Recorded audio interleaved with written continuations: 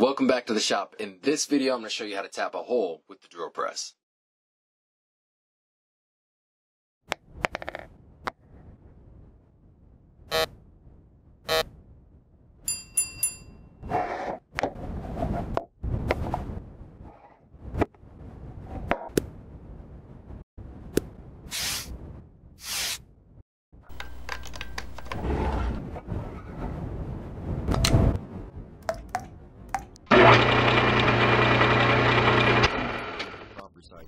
Mount the tap in the chuck, hold it down, and we'll use this tap handle that I made to help us move the chuck. So we'll push down on the quill, we'll start to initiate the cut, and you'll feel a little resistance. When you feel the resistance, you're going to want to lubricate the cut. It'll help you cut through this and create these threads.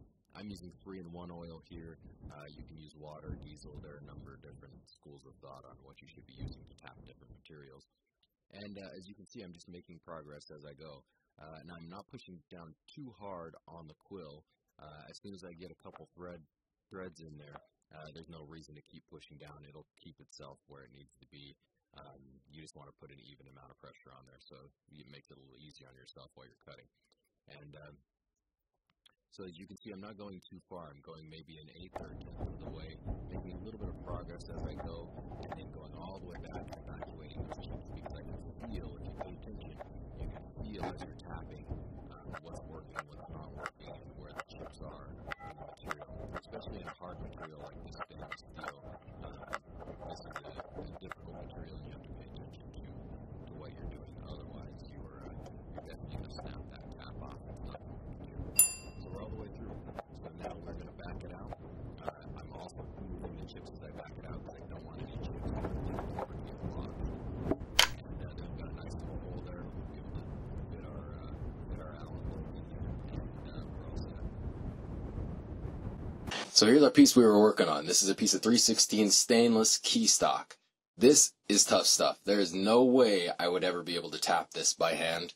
I don't have the skills or the patience to do that. As you can see, you might have spotted in the video, I actually tapped the other side, trying to do the same thing. This was by hand, snapped off the tap, had to go buy a new tap, and then I figured I'd give it a shot on the drill press, and the drill press worked. Got it done in some 3/16 stainless.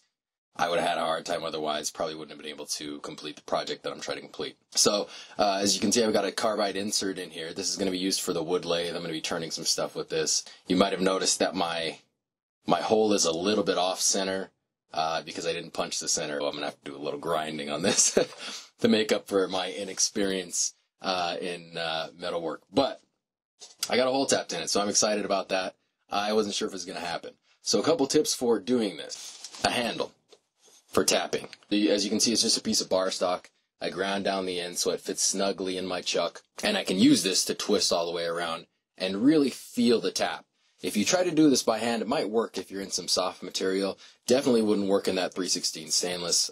The second thing I would say is if you're working in a hard material, especially with a little tap, you need to be evacuating your material. I was only able to come maybe a 16th to maybe a 10th to 16th forward, and I'd have to go all the way back, and I sort of use the post on my drill press as a stop, and I'd hit the stop, come back, hit stop, and you kind of get in a groove. But it did take me a few minutes to tap this. I was probably at it for a good 5 or 6 minutes, but the fact that I got it tapped is a miracle in and of itself. This is just a carbon steel tap, so nothing special. It's just from the Harbor Freight set. So was the other one I broke that I can't get out of there. I'm just going to have to lop it off. The other piece of advice I'd give you is make sure that you have cranked down on your chuck. Also, keep your tap well oiled. It makes a huge difference as far as clearing the chips and giving a little lubrication to the cut. So I'm going to finish making this lathe tool. I'm going to make a few of these, and I'll do a video on one of the ones I make. So if you have an interest in making one of these tools, tune in. I will make sure to put a link to a video as soon as I post one. Not sure when that's going to be, but I'll get working on it for you guys. This has been your quick and dusty tip for the day, and until the next video, you guys have a good one.